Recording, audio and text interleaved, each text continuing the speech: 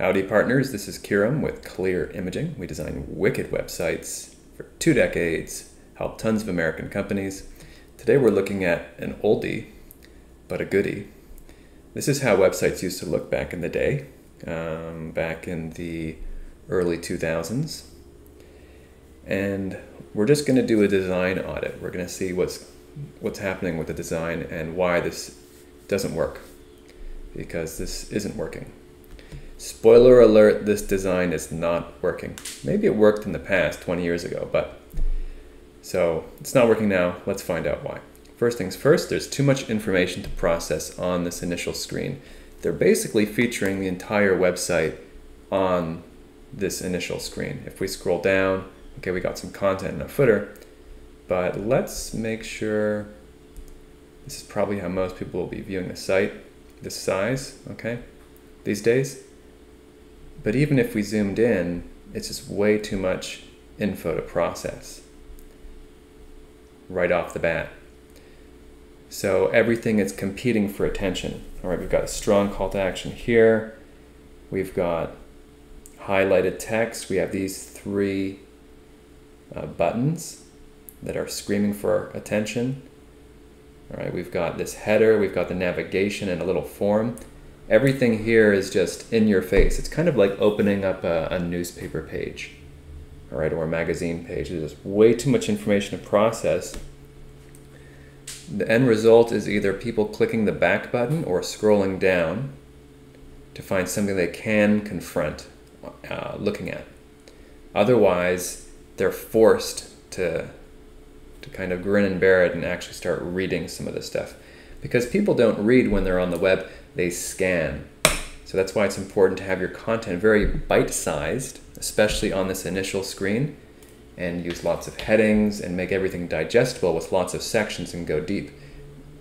You'll notice this site isn't very deep, it's quite shallow. That's because they're cramming everything into this initial view, whereas, well, we can go over here, you know, we're breaking things down section by section, making it very digestible, featuring one thing at a time.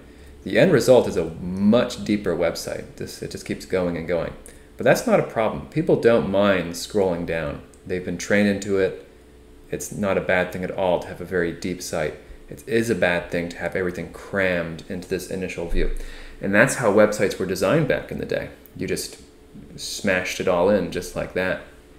And some of them would even have not even all this, but just the footer. So this would be literally it, and then there would be a little footer right here, and that's the whole website. So it's hard to digest, all right?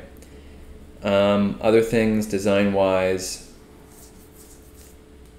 their unique selling proposition, in other words, the thing that they're offering to the public to solve a problem, to move someone into a desired result, is not super clear. I know they're mentioning cleaning, right? Clean is mentioned 36 times, cleaner 8, cleaning 24. It's all over the place, but everything is so crammed that I don't get it right in front of me. Like I have to search a little bit to figure out that they're all about dry cleaning, right? Dry cleaning, 15 matches. It's all over the place, but it's not clear to me. It's not done like this, all right? You know what you're getting when you land on this. Wicked website designs. On this, you have to wade a little bit through this morass to figure out that they're cleaners. So that's a really big problem. So they really need a big banner like this with a very clear heading that says what they do, all right, and then what desired result they're going to give the customer, which will then push everything down. But that's fine. That's totally fine. That's a good thing. It is good that they have their call to action up here, but it should be clickable. So this is the old way of doing things. This should be an actual clickable link. And then it's good that they do have a little form that's going to help get conversions. Yeah, so that's good that they have that. So those are 2 good points. Left-hand navigation is kind of the old way of doing things. Horizontal is much better because then you can make it anchor to the top and always be present. Therefore, people always can find their way back. Okay? So that's kind of the old way of doing things. That was the norm back in the day. Not many websites had, I mean, some of them had the top horizontal, but that is the old way, and you want to have your navigation top like that, so people always know where they are. All right, and then another good thing they do have is testimonials. Very good. However, they are so crammed and off to the side that they're not visible. They're not being displayed, so it's consumable. For instance, like this is a testimonial right here. That's very readable because it's done as a slide. If we go over here, here's another way of looking at it. Breaking down your testimonials like this, right? This is much more digestible, or a grid of embedded reviews, much more readable than something like this. And this is all off to the side. It means it's not important. It is very important. That's why you should have sections featuring the testimonials. All right. Moving along, there's no headings to break up this text.